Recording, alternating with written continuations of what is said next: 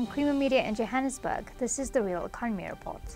Paper and packaging company Mpact earlier this month hosted media for a tour inside its paper mill recycling facility in Springs, which also happens to be the biggest recycling plant in South Africa.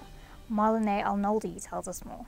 The recycling rate in South Africa has exceeded its 70% target, which was set for 2020 already in 2017.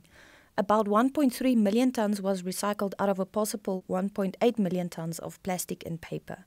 At a 600,000 tonnes a year production rate of recycled fibre, Mpact MD John Hunt explains the sorting, baling and pulp making process at Mpact Springs paper mill plant. It depends first of all where the material is in bale form, as you can see behind us. If it is, it gets offloaded off the truck and stored here until the mill requires it, and then we transport it across the road to the mill. But we also receive a lot of material that comes in loose form, so it's literally loose paper. It will be dumped next door in our recycling branch. That material is then sometimes requires to be sorted. You must pull out, for example, if it's white paper and there's some cardboard boxes in, you need to pull those out. You need to pull out bottles and things like that from the paper, separate it out.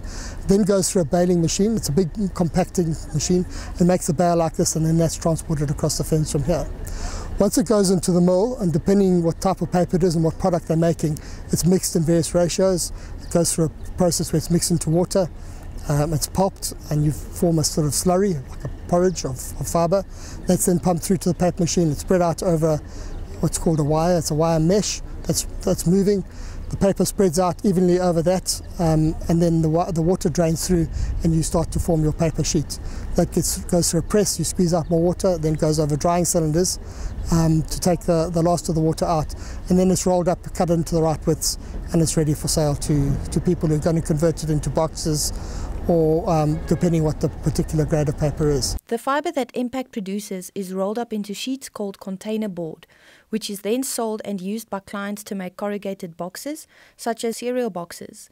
Hunt shares more about Impact's market with this material. We make two different types of recycled products. The first is what's called container board, and that's the paper that's used to make corrugated boxes. So you have two types of paper in a corrugated box. The paper on each side of it, called the liner, and then you've got the squiggly bit in the middle that's called the fluting or the corrugated medium.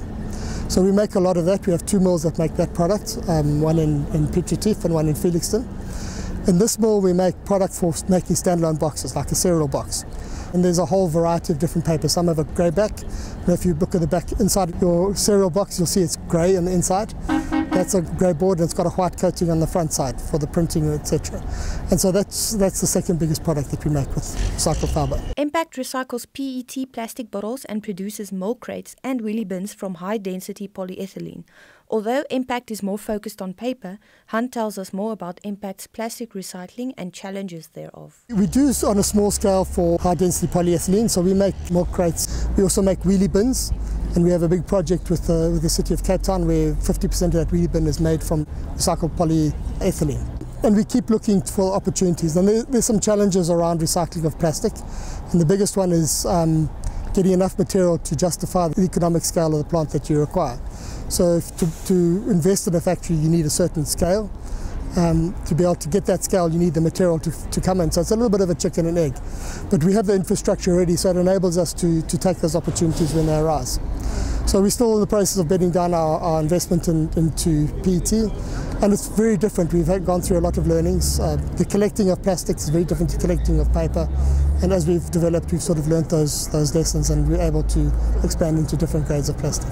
That's Creamer Media's Real Economy Report. Join us again next week for more news and insights into South Africa's real economy.